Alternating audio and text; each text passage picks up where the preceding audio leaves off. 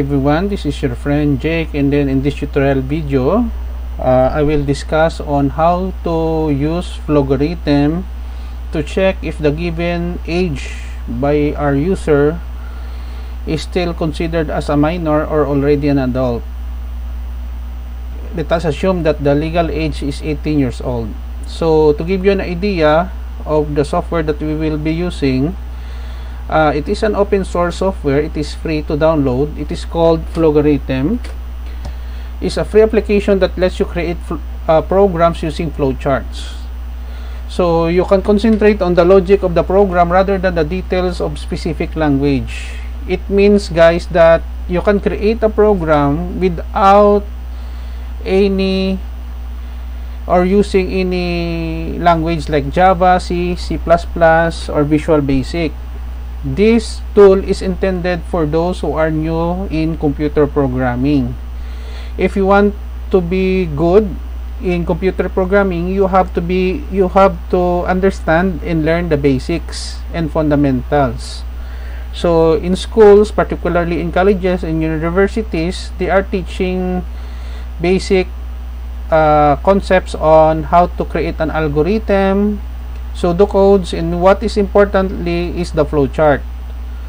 So flowchart is very important on how the sequence of the flow of the programs will work.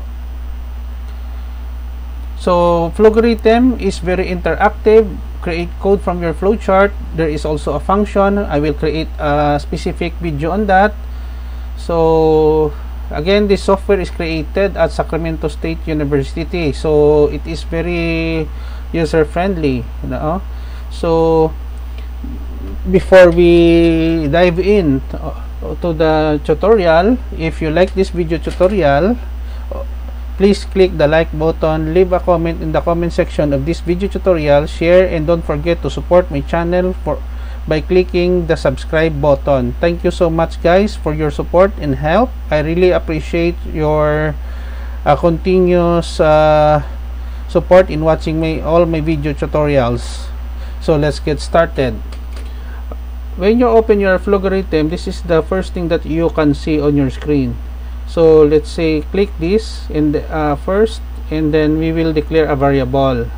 So the variable that we have is age, and then we have only 4 data types: integer, real, string, and boolean. So we will be using integer because we are asking the user to give an age. Click OK. Click again this one, and then we will have an output here. So double click, double quotation, age checker, using Flowgorithm. This will be the title of our program, enclosed with double quotation. Click OK. Next, click. We will ask the user to give the age, no? Double quotation, what is your age? Question mark, double quotation.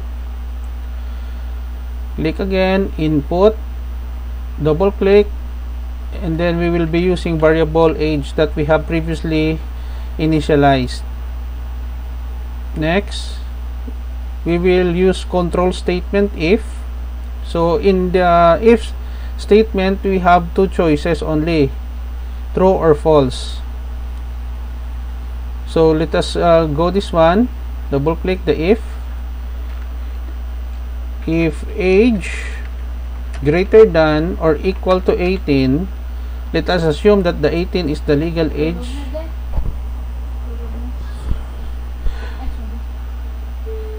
So if it is true, click here, we will have an output. Double click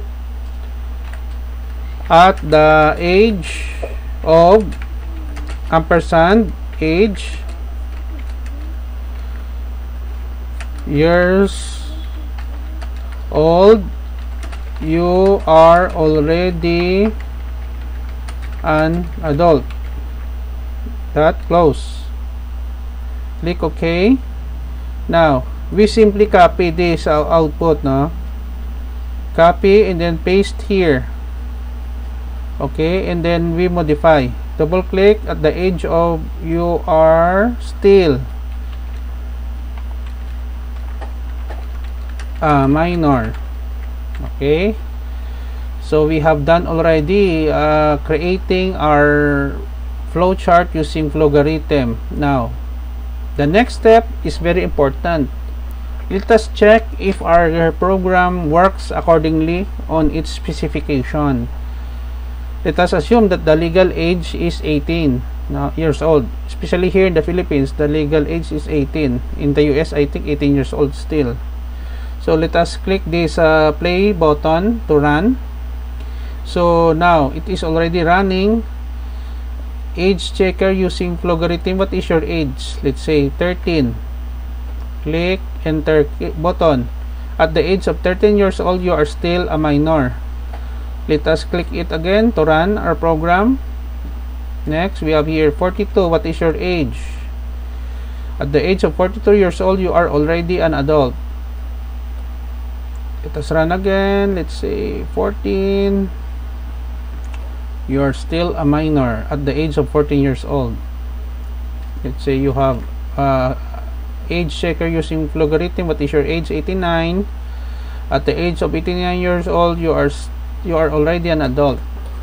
So this is the end of our tutorial video, guys. I hope that you have learned on how to create a flowchart interactively using Flowgorithm. Before we end, if you like this video tutorial, please hit the like button, click the notification bell so that you will be notified with my newly uploaded video. Select all, share, and don't forget to subscribe to my channel for more upcoming video tutorials. This is your friend Jake saying see you in the next video, guys. Bye bye for now.